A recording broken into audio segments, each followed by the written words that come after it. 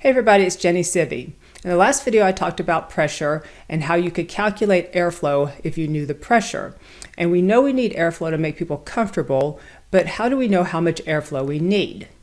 So we think of HVAC systems usually as making people comfortable, but for an engineer being told to make people comfortable, it's a pretty vague concept.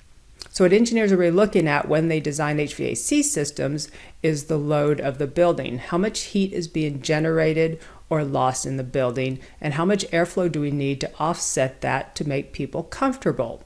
So let's talk about some load basics.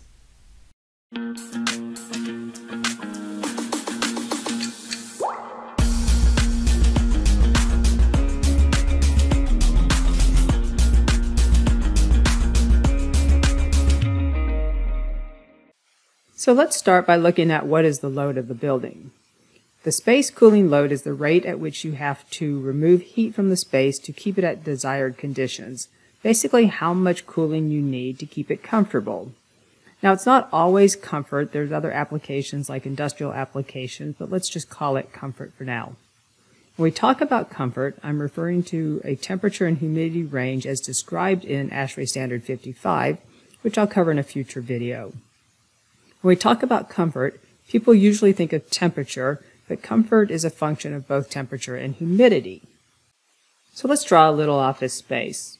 There's a lot of things that contribute to load. The lights in the space, computers and other equipment in the space, and the people in the space for starters. You may also have a solar load coming through the windows, heat transmission from other spaces that come through the walls, and heat gain from outside air coming into the space through a door or small cracks in the building called infiltration. And although you wouldn't see it as load in the occupied space, the ventilation, air, and the HVAC equipment itself can add heat and humidity to the total building HVAC system. Let's make a little room.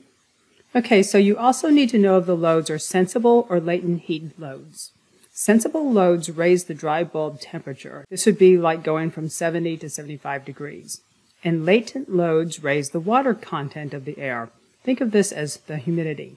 So looking back at our little office above, we can see that lights don't raise the water content of the air, so they're just sensible loads.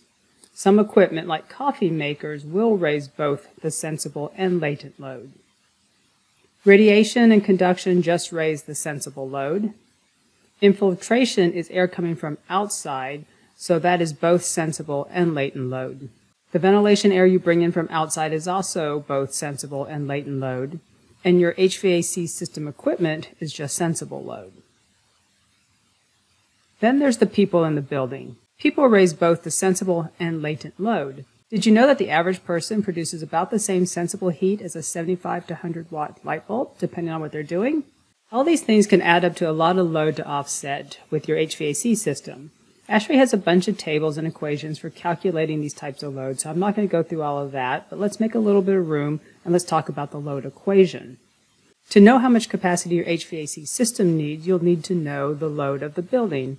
The load equation is the load, Q, is equal to 1.085 times the CFM times delta T. The load in the space that you need to offset with your HVAC system to maintain comfort, Q, is equal to 1.085, which is a constant for buildings at sea level, times the airflow volume times the difference in temperature between supply temperature and the temperature you want the space to be.